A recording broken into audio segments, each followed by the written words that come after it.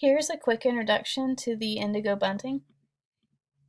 It's important to know the classification of anything you study before diving into it, so I thought this would be a good place to start.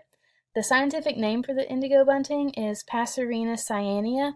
They are in the Passeriformes order, which is the order for perching birds, like all the songbirds that you see outside your backyard. They are in the Cardinalidae family along with the cardinals and grosbeaks, and this family has a total of 42 species, and 25 of those species live in North America. Birds in this family are small to medium sized with long tails, short wings, and fairly long legs and feet. That makes them suitable for perching. Males of these species usually have really bright breeding plumages, and they're really cool to look at, like this northern cardinal and indigo bunting male. Habitat requirements for the indigo bunting are a little different than a lot of species. They actually prefer bushy edge habitats rather than unbroken forests, so unlike a majority of wildlife, they have benefited from all the forest fragmentation that has occurred, and they are likely more abundant now than they ever have been.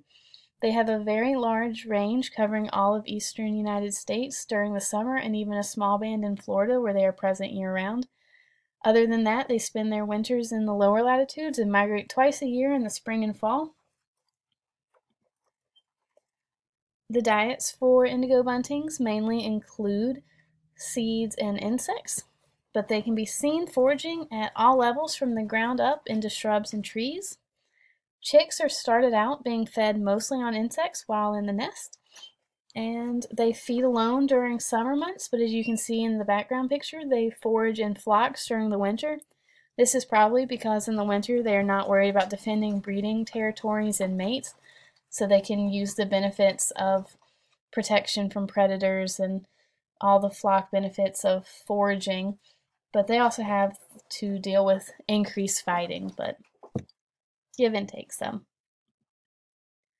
For reproduction, males establish and defend territories to attract mates. The better the habitat, the more females he can attract and retain, and more offspring he can produce. Indigo buntings are one of the few species that use polygyny as their breeding system. Polygyny is when males have multiple females.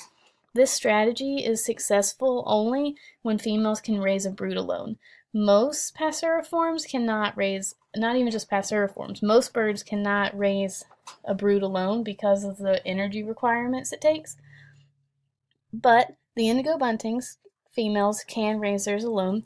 The chicks are altricial, as you can see. This is the picture. That means they are born like helpless, naked baby dinosaurs.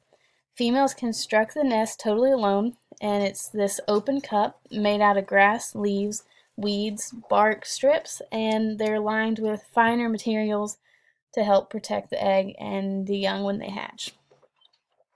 In most cases, they are fed entirely by the female, but there are some times that the males will help feed the young only when they are nearly old enough to fledge. He does this so that the female can begin her second nesting attempt. Indigo buntings produce 2 broods per year and lay 3 to 4 eggs per clutch per brood. They have an incubation period of 12 to 14 days, and the egg color ranges from white to light blue with brown or purple spots on them. Young usually leave the nest 9 to 12 days after hatching, so that can be pretty quick, and if you have 2 nesting attempts and multiple females, you could potentially have 8 to 16 eggs a year, and it's a really good breeding strategy for animals that can pull it off. The conservation of the indigo buntings, since habitat has not been a limiting factor for this species, and they're doing really well. The indigo bunting is rated as least concern on the IUCN Red List. The population size is estimated around 26 million individuals.